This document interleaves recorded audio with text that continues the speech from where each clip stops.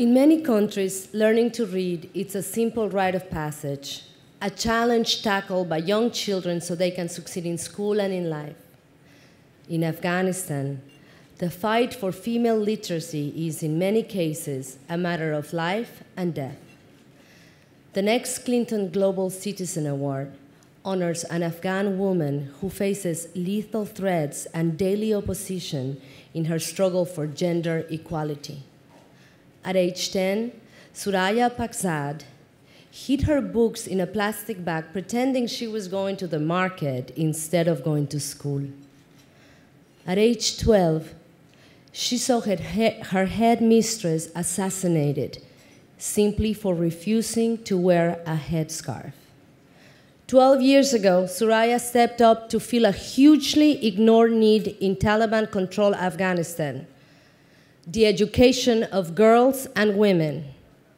Defying strict laws prohibiting women from attending school, she covertly taught girls to read in her living room. And despite the constant danger, Suraya held classes with a gallon of kerosene nearby so she could quickly destroy the books in case of a raid. In 1998, she founded the Voice of Women organization, which expanded the reading groups across Afghanistan. Today, VWO runs shelters for women and girls who have been abused or forced into marriage. It provides women with safe drinking water and sanitation, education, and job skills. It offers lawyers to women in jail, many of whom are imprisoned because they are victims of rape and domestic violence. When Suraya decided not to include Afghan in her organization's name, as some suggested, she was consciously refusing to limit the scope and impact of her work.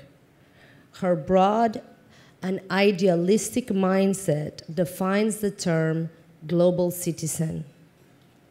Tonight, we acknowledge Suraya's unparalleled dedication to women's education and her courage in the face of oppression by presenting her with the Clinton Global Citizen Award for Outstanding Leadership in Civil Society.